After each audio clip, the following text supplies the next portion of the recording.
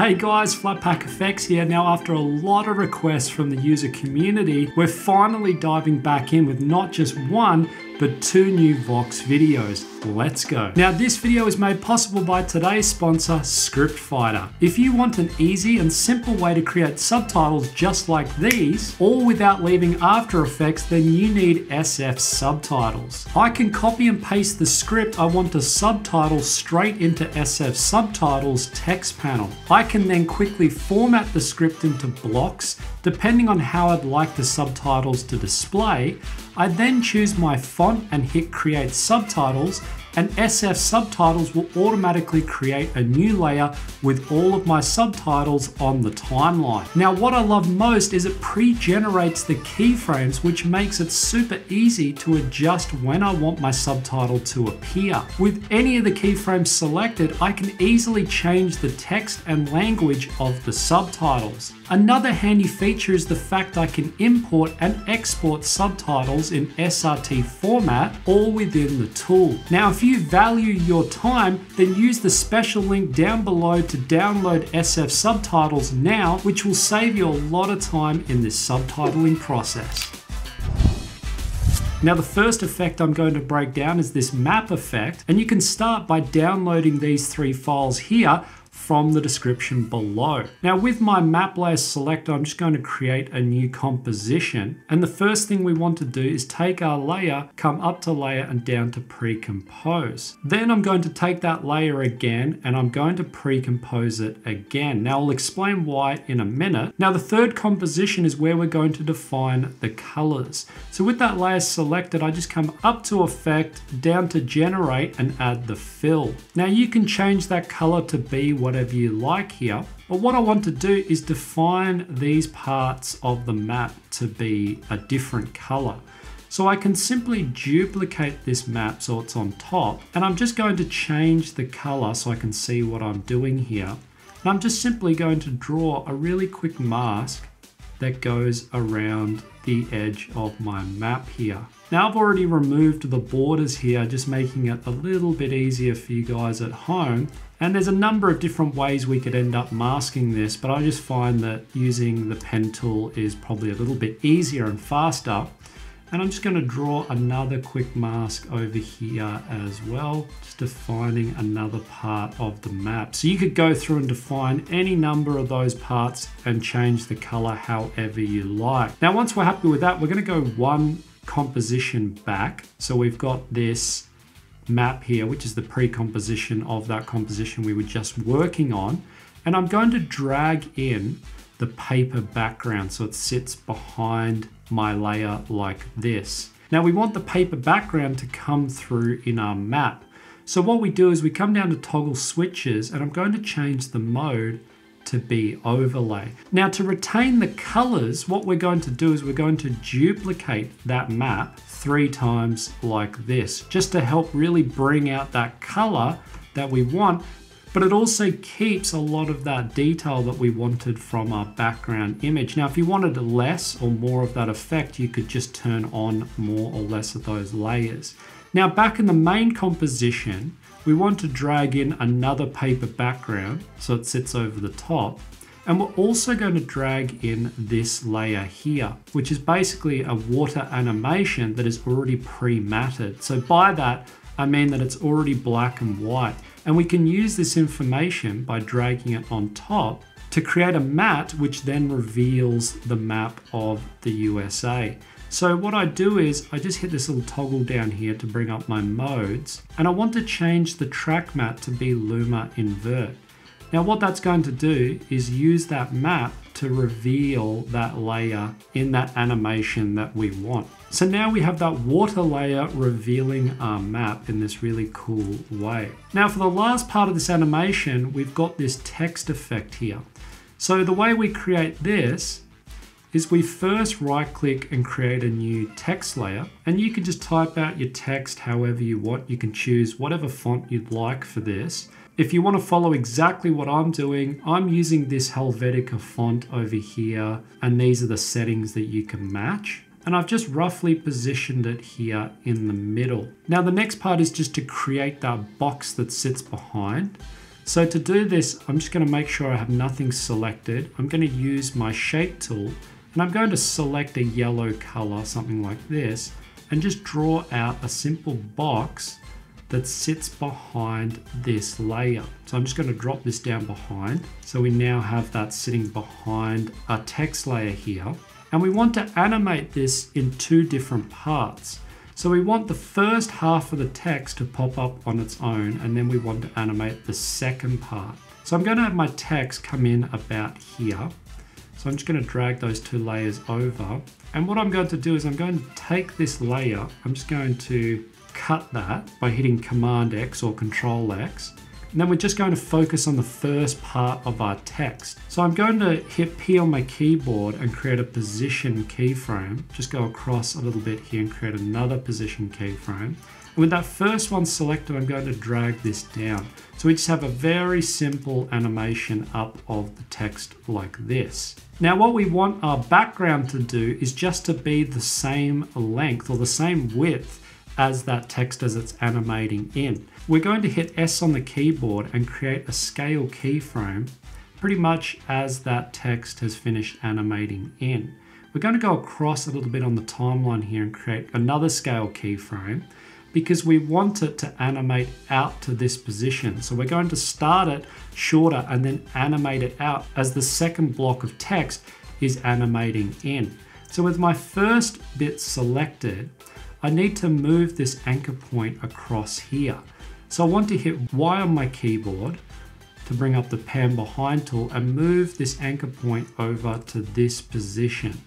Now I can move this layer or the end of this layer across. And what you're going to see is it's going to pop up like this and then animate across in one movement. Now, as this one's coming across like this, we're just going to move these keyframes slightly back here to delay that animation. We want our second layer of text to come in. What we're going to do is take that text layer, we're just going to duplicate it by hitting Control D or Command D on the keyboard. We're just going to bring the start of this one across. We're going to bring up those keyframes and I want to move this across here. And then I can double click that and paste in that second bit of text. Now we want this one to come in a little bit later. So we want this one to be a little bit slower in the second part. And I'm going to select all of those keyframes here and move it back so it lines up nicely in that original position. And as we play through, you can see we have that effect of them popping up. Now the last little part of this is we want to hide that text when it first appears. So we don't want it to appear here. We only want it to appear when it's on that box. Now this can easily be done by taking our background layer and duplicating it. So I'm hitting Command D or Control D on the keyboard, depending on what you're using. I'm going to hit S on the keyboard and delete those scale keyframes because we want it to stay the length that it is. Then I'm going to drag it up above my layer of text here. And then with that layer of text, we want to change the track matte to be alpha matte. And what this does, it hides the text as it's animating in. So all we need to do is just duplicate that layer again, bring it up above our map effect, which is our second layer of text, and do the same thing. We just create an alpha matte and there you go, we have the finished effect. Now I love this effect because it's just really simple and has a lot of impact. Now if you're new here, maybe consider subscribing to this channel where I teach you all about how to unleash your creativity so you can create better and more engaging video effects. So let's move over to our second effect here. Now we don't need any files for this one, so I'm just going to right click, create a new composition. Now this can be whatever size you want here. I'm just going to hit OK. Now the first thing I want to do is just right click, create a new solid, and this is going to be our background. So I'm going to make this a lighter gray here, just so it's not black. Then we want to create the little circles or little gray circles. So we do this by coming up here and holding down this to select the ellipse tool. And we want to change the fill so it has no fill. And we want to change this stroke to be about 20 pixels. And the color can be whatever you like. I'm using this color here if you want to use this exact same color that I'm using. And whilst holding Shift on my keyboard, I'm just going to draw out a rough circle here to something about that sort of size. Now you can go ahead and adjust the thickness of that stroke depending on the exact look you're going for. Now to create multiple layers of this, it's a really simple built-in feature into After Effects, and it's called the repeater. So we can access it by coming down here to our shape layer, down to contents, and under this where it says add, we just add a repeater. Now a repeater just simply repeats or copies that layer as many times as you like. So I can drag this up here to create many copies, and I'm also going to offset it so it sits in the center of my layer. Now I need to spread these circles apart. So I come down to the transform properties, and you can see as I drag away on this position property here, we get more or less space. So I'm going to drag mine up to about here. So that's about 319, but that can be depending on what the look you're going for. And then we need to duplicate this on top. So what we do is we create another repeater for the repeater. So we create another repeater here. Now that's duplicating that layer, but for this repeater, we're going to move it up. So instead of moving it across, we're now moving it up or down like this. Also going to add in another few copies here and adjust my offset. I'm also going to move them slightly closer together, and I want to offset them so that we end up with this position here. So the second layer down is going to be offset, and then the third row is going to be in line again. So we're trying to evenly space them apart. Now again, you can go through and mess around with any of those settings to get the distance or the spacing that you desire for your background, but we're going to move on to the circles. So making sure nothing is selected here, I'm going to come back up to the ellipse tool, and this time I want to add a fill. So I'm going to give this a yellowy color here, and I want to remove the stroke entirely. And for this one, I'm just going to draw out a circle which roughly fills over the top of one of these existing circles. Now you can position that circle wherever you want, or that first one that you want to appear. And the whole idea is we want to duplicate this into another shape. So we don't leave this layer that we're working on. What we're going to do is take that ellipse, and we're just simply going to duplicate it. So now we have two circles, one on top of the other. With the bottom one selected, we want to move that or animate that one across. So I'd use the drop down here and come down to the transform properties for that ellipse. And I'm going to create a position keyframe there. I'm going to move along on my timeline here about a second or so, and then move this one across to whichever position you desire. Now keep in mind, you can take this second layer here because they're individual circles and change the color. So I could come up here and make this one, say, a slightly darker yellow or an orangey sort of color here. Now at the moment, they just appear one from behind the other, and it looks okay, but we want it to actually look like it's growing out of that layer. Now this is a really, really simple little trick, and we do it by first applying a blur to this layer. So I'm going to come over to my effects and presets, and I want to add a Gaussian blur to that shape layer. And what I'm going to do is drag this up to be about 40 here to something like this. And then for the second part, what I want to do is add a choker to that layer. So I'm going to add a simple choker by dragging it onto that layer. And by dragging this choker up, you can see we start to create that look that we're going for. Now I don't need to drag it all the way up. About 30 looks about right, but you can adjust it as you go. And you can see we now end up with that transition of the two layers. Now from this part, all I'm going to do is just take my shape layer and just scale it up very slightly here, just because the choker will reduce the overall size of that shape. So as I drag this up very slightly, I can just reposition it here. I've hit U on the keyboard, I can bring up those keyframes and just readjust that second layer by moving it back into that position. And there we go, we have our finished effect.